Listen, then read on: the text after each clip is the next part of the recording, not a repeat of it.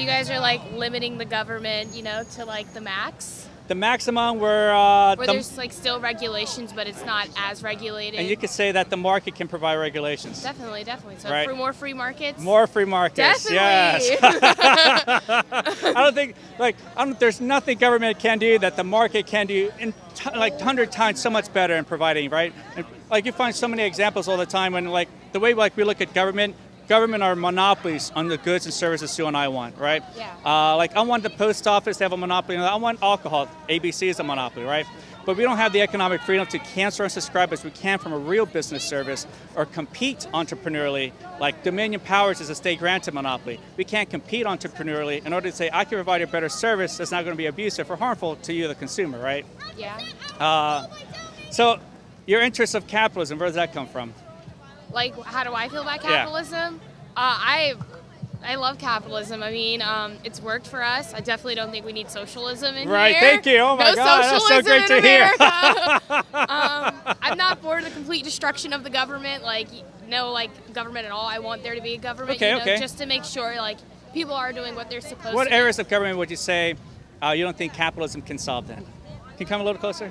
I'm so awkward. Oh, no. So what areas of thoughts have you thought? Like maybe security is something maybe you thought of, or? Well, like, I mean, I feel like we do need more security. Like, I guess homeland security more, national security.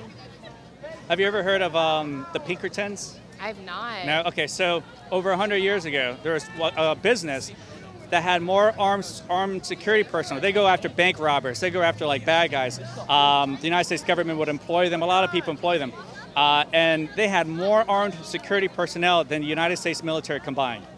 But, really? Yeah. So here was once a capitalist business that they never conquered any cities, any counties. They didn't go about conquering all of the United States. Eventually the government got jealous of them, made laws to stop them from being capitalists, and so they could create their own agency, the FBI. So that's where the roots of the FBI comes from. I didn't know that. That's interesting.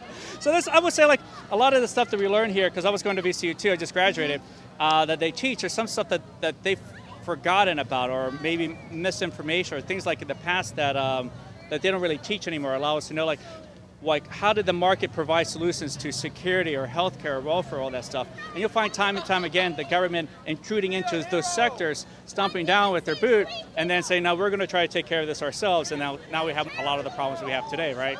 Yeah, I get that. Do you have any interesting economics professors or books that you've read or have an interest in?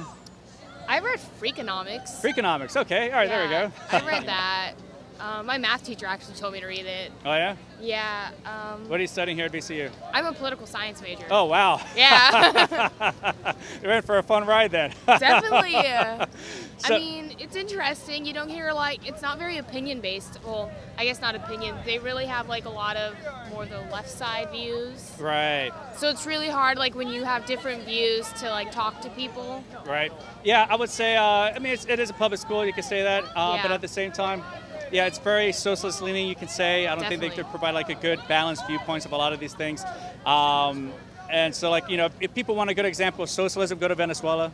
That's what I say all the time. I'm actually in a group Come a little closer. You're good. Yeah. I'm in a group that's no socialism whatsoever. What? Here at VCU? Yeah. No way. What's the name of this group? Turning Point USA. Oh, I love that group. Yes, okay, yes. I am with them. Nice. Oh, that's fantastic. That's good to hear. Yes. I love that group. We're Students for Liberty. And so, really? Yeah, Students for Liberty. So we have Turning Point people that go there to the conference events as well. So I'm very familiar with the Turning Point. We're also with Liberate RVA. So it's Richmond's pro-capitalist group here since 2012.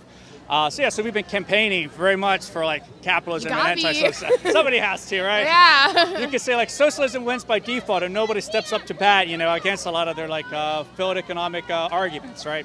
But yeah, I always say the same thing. It's there's no successful socialist country. Definitely. And inevitably they always kind of turn into communism, and so no. And then if you want more tax, everybody wants something free, but it's it's not actually free. Your parents are struggling now even more to pay.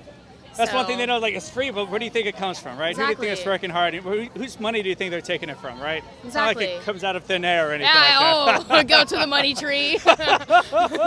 Free college. Absolutely.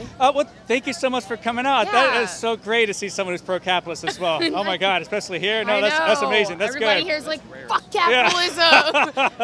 It's a genocide. Oh no! Oh my God! Yeah, want to see genocide? Go to China's Maoism, China, where like they starved over like 20 million people. Right? Yeah. Parents had to eat their own children just to try to survive. Right? That's horrible. Holodomor famine up in Ukraine by the USSR killed like 7 to 10 million of people. Right? Definitely. Yeah, it's horrible stuff out there. And my grandfather escaped from communist Cuba. Really? Yeah, so he's had a lot of stories about like how horrible communism and the extreme form of socialism where it goes to, how it just doesn't work out for everyone, right?